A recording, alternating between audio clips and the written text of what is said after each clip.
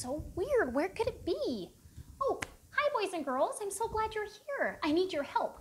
I can't find my ukulele anywhere. I've looked all over the place. It's usually right here in the stand and it's just gone. Can you help me find it? Oh, good. Let me know if you see it anywhere. It's up there. It's where? Oh, what are you doing way up there, ukulele? Oh, come on down. It's singing time. Come on now, let's go. This is no time to float the day away. Let's go, come on. That's better. Well, that's better, isn't it? All right, guys, now we can sing the hello song. I want you guys to clap to the steady beat. Listen closely, though, because I might change things up a little bit. I'm super tricky, so make sure you stop when I stop. Here we go. Hello, hello, welcome to music today. Hello, hello, we're gonna sing and we'll play. Here we go, now clap, clap, clap your hands together. Clap, clap, clap your hands together. Clap, clap, clap your hands together. Clap, clap, clap your hands together. Clap, clap, clap your hands together. Clap, clap, clap your hands together. Everybody clap. Everybody clap. Everybody clap. Everybody clap. Everybody clap. I didn't do it. Clap, clap, clap your hands together. Clap, clap, clap your hands together. Clap, clap, clap your hands together. Clap, clap, clap your hands together. Clap, clap, clap your hands together. Clap, clap, clap your hands together. Clap, clap, clap your hands together. Clap, clap, clap your hands together. Oh, you guys are so much fun to sing that song with. Oh, do you guys hear that really big, beautiful sound? Huh, I wonder what it could be. Let's go investigate. Come on. Oh, wow. Boys and girls, do you know what this is? This giant, massive streams of pipes behind me is an instrument. It's all one instrument. All that sound is coming from this pipe organ behind me. Wow, it is huge. It takes a really skilled musician to play one of these. You know who was an amazing musician at just not playing the organ, but writing beautiful music for it? Bach. You've heard of Bach, of course. Wait, you haven't? Oh man, I wish you guys could meet him. He was a genius. Well, hey, there's an idea. You know what I always say, boys and girls, if you can dream it, you can do it. Come on, we're on our way to meet Bach.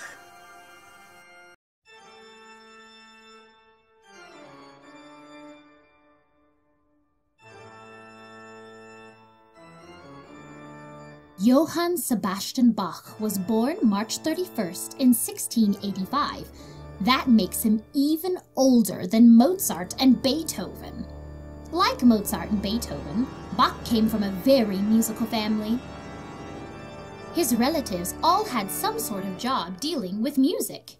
His own father, Johann Ambrosius Bach, was a musician at the court of Saxe-Eisenach. So it is no surprise that the little Johann Sebastian Bach would become nothing but a superb musician and artist himself. He was made organist to the Duke of Saxe-Weimar. At the Duke's court, there was a chapel with an organ. Bach composed many of his great organ works at this time, like the Toccata and Fugue in D minor, which is very well known today. He became very famous as an organist and was invited to play in other big churches and to give advice on organ building. He was extremely good at improvisation, which means he just made the music up in his head as he went along. He became so good at writing pieces, he was soon offered another job that paid much more money. The Duke, not wanting Bach to leave his chapel, begged him not to go. Bach refused. So the Duke put Bach in prison for a month. In the end, he had to let the musician go. Now that was quite the temper tantrum. Bach wrote so many pieces, contributing so much to the world with his beautiful music during his life. He died of a stroke. But his story doesn't end there. His music was so profound that even 100 years after his death, people rediscovered his works, bringing it new life and releasing back into the world the pure joy and reverence of Johann Sebastian Bach's music.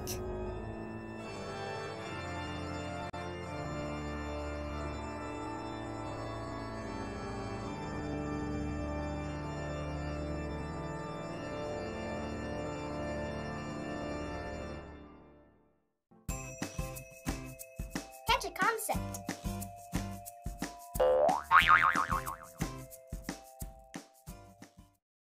Great, you guys are Bach. Get it? Bach. You guys are Bach. They're Bach. No, not funny. Okay, well, we'll just move on. I was just organizing my tempos. Do you guys want to help me? Great, I can use all the help I can get. Now, a tempo tells us how fast or how slow we need to play our music. Some tempos are super slow, like a snail or a turtle, and some are super fast, like a rabbit. That's why I have all these pictures here. They will help us organize all our tempos. Let's start with the first one, shall we? Largo. Largo. This is the most laid back of all the tempos. It goes super slow. What animal do you see that moves super slow? The turtle. You're right, a turtle does move super slow. But you know what? I think I see an animal that moves even slower than a turtle. Do you see which one it is? The snail. It's the snail, you're right. The snail is much slower than a turtle, probably because it's smaller. But either way, it's the slowest one up here. So it goes with Largo. Come on, snail, you belong with Largo.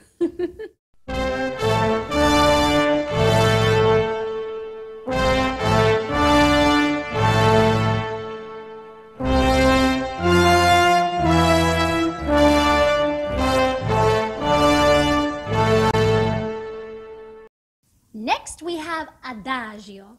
Now, Adagio is just a little faster than Largo, but it's still very slow. What animal do you think belongs with Adagio? Now it's the turtle. Yeah, now it's the turtle. Adagio, slow you go, like a turtle, don't you know?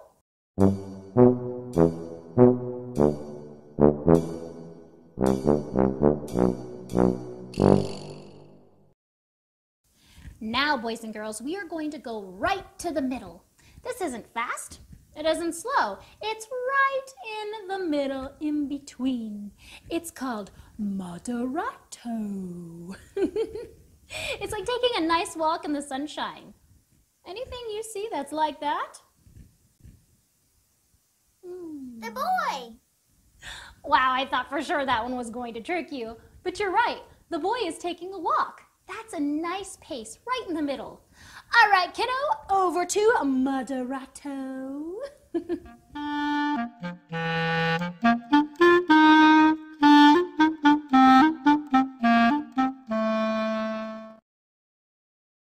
Yes, we only have 2 more to go. You guys are such great helpers. Next is allegro. Now, allegro is a tempo that has a happy little prance to it, a little bit faster than moderato. And I know the perfect animal that has a prance to his step. Do you guys see him? It's the deer. Yes, the deer. He moves faster than the boy walking for sure. And he walks with a happy prance to his step. Move it on over, dear. Allegro, allegro, a prancing you will go. And now Wow, boys and girls, that means there's only one animal that can fit with our fastest tempo. Presto! It's the Hey! Well, where'd our rabbit go? I know it was just here. Oh, wait a minute. This isn't just any rabbit. I nearly forgot. This rabbit I actually got from a magician. He's a trained rabbit, so he won't come out until we've spoken the magic words. Hang on. That's better. All right, boys and girls. Now, on the count of 3, we have to say the magic word really loud, and we'll make the rabbit appear. Wait, what was the magic word again? What was the last tempo we had? Presto! Oh, yes, presto, you're right. All right, on the count of 3, we'll say presto really loud, and we'll make the rabbit appear in my hat. Perfect. All right, you guys ready? 1, 2, 3, presto! Well, that didn't work. We must not have said it loud enough. All right, you guys, give it all you've got this time. Here we go. Oh, I really gotta concentrate and get my magic flowing. All right, 1, 2, 3, presto! Look, boys and girls, we did it. Oh, you silly rabbit, now you get to where you belong with presto.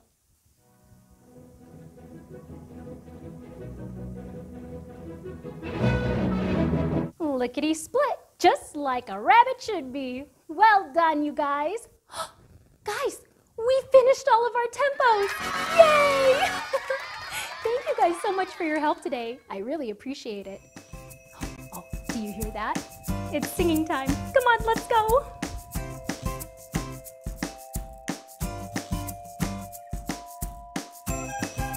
It's singing time!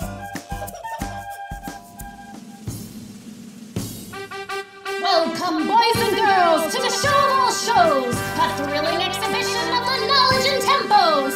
So take a deep breath and watch Mrs. Thomas sway to and fro as we start with the slowest tempo we know. Largo. John Jacob Jingleheimer Schmidt. That's my name too. Whenever I go out, the people always shout, "There goes John Jacob Jingleheimer Schmidt." Da da da da da da da da. Well, that was a little slow for my taste, so let's go ahead and pick up the pace. What's a little bit faster than Largo? Adagio! That's right, it's Adagio! So pick up your feet as we move to this beat. It's one you know, still kinda slow. It's the one, it's the only Adagio. John Jacob Jingleheimer Schmidt. That's my name too. Whenever I go out, the people always shout, "There goes John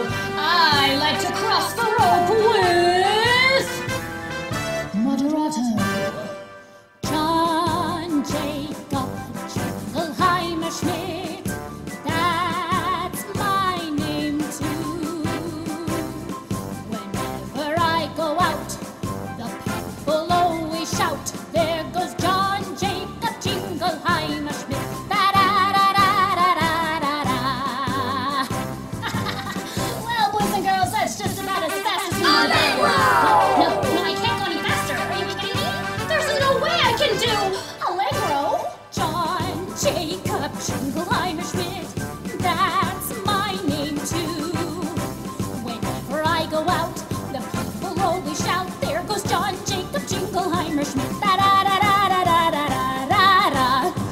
Ooh. All right, no faster. You can't do presto. We're not doing presto. No, anything but presto. John Jacob Jingleheimer Schmidt. That's my name too. Whenever I go out, the people always shout, there goes John Jacob Jingleheimer Schmidt. Da-da-da-da-da-da-da-da-da. Whenever I go out, the people always shout, there goes John Jacob Jingleheimer, John Jacob Jingleheimer, John Jacob Jingleheimer Schmidt. Whoa, whoa, whoa! Oh, thank goodness. Whoa! Little help?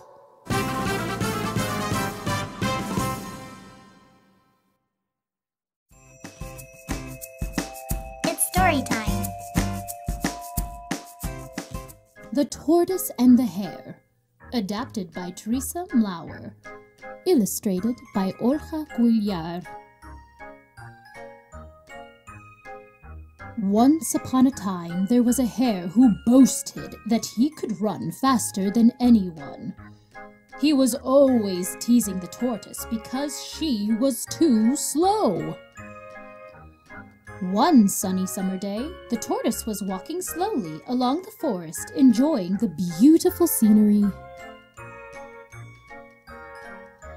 Suddenly, the hare crossed her path and, making fun of her, said, "What's the big rush?"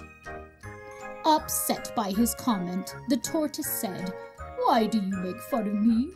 No one doubts you are a fast runner, but the faster runner is not always the one who wins the race." Upon hearing this, the hare started laughing. "Who's gonna beat me? You? That's really silly. There is no one who can beat me. I am the fastest runner in the world. I challenge you to a race." The tortoise, annoyed at the hare's bragging, accepted the challenge. Plans for the race were soon underway, and the race was set to take place at dawn the very next day. The morning of the race, all the forest animals gathered at the starting line. Everyone thought that the hare would win, but secretly they were rooting for the tortoise.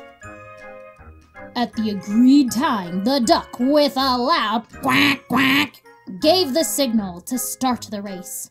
The hare began leaping and running very fast, while the tortoise plodded along. The hare was confident he was way ahead of the slow-moving tortoise. But since he was still a little tired from getting up so early for the race, he decided it would be a good time to take a rest. He turned back to the tortoise and teasingly said, "Take your time. I'm gonna rest for a while, and if you pass me, I'll catch up with you in a minute." When the hare woke up, he realized that he still had a good lead over the tortoise, who had barely covered a short distance. Since the hare did not have breakfast that morning, he decided to stop and munch on some lettuce sprouts he saw growing on the side of the road. The hare felt sleepy after having so much to eat under the hot sun. After checking that he still had a lead over the tortoise, he decided to take a nap under the shadow of an oak tree. In the meantime, the tortoise continued to advance slowly but surely. Tired but determined, she lifted her long neck and was happy to see that she was very, very close to the finish line. It was precisely at that moment, upon hearing the cheers from the crowd, that the hare woke up with a startle. When he realized that the tortoise was very close to the finish line, he got up with a jolt and started jumping and running. Everyone was screaming, dancing, and clapping for the tortoise. Realizing that the hare was very close behind, the tortoise gave one last push. She stretched her long neck as far as she could and touched the finish line first. The tortoise had won the race. The hare, exhausted, collapsed beside the happy tortoise. Even though the hare didn't win, he learned a good lesson. The faster runner is not always the one who wins the race. Well, boys and girls, that's all the time we have for today. I'm so glad you were able to join us for music class today. But now it's time to sing the goodbye song. I want to make sure that you keep watching all the way to the end of our video so that you can answer the secret question at the end. Being able to hear from you each week brings a great big smile to my face, and it makes my heart super happy. All right, you guys, let's sing the goodbye song.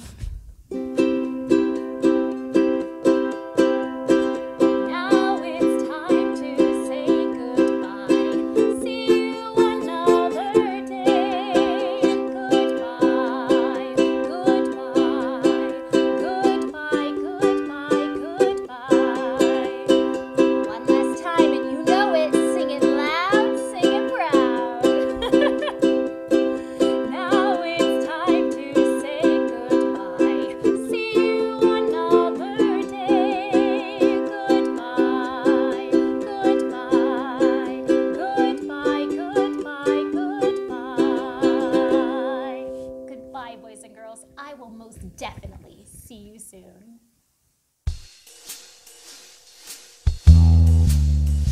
Time for the secret message. Hey there, my little gumshoes. Boy, did we have a great day of learning about Bach and all the different tempos. But that's not all I need to know. I need some information from my gumshoes. Last week we had some great answers to our question. Here's Charlie with the answer to her secret question. Hi, Miss Thomas. I'd like to go camping on the mountain with my family. Thank you, Miss Thomas. Wow, Charlie, I bet your family loves to do that with you as well. I know I would. Now, boys and girls, the secret question this week is, if you could choose any pet in the world, what would you choose? Answer in the comments below. And, oh, the rabbit got out. Do yourself a favor, boys and girls, and don't pick a rabbit unless you want some seriously adorable antics. Oh, hey, there he goes. I better follow that rabbit. He's a tricky one. I'll see you guys next time on My Music Class. I feel like following a rabbit might lead me into some trouble. I'm up for an adventure. Bye.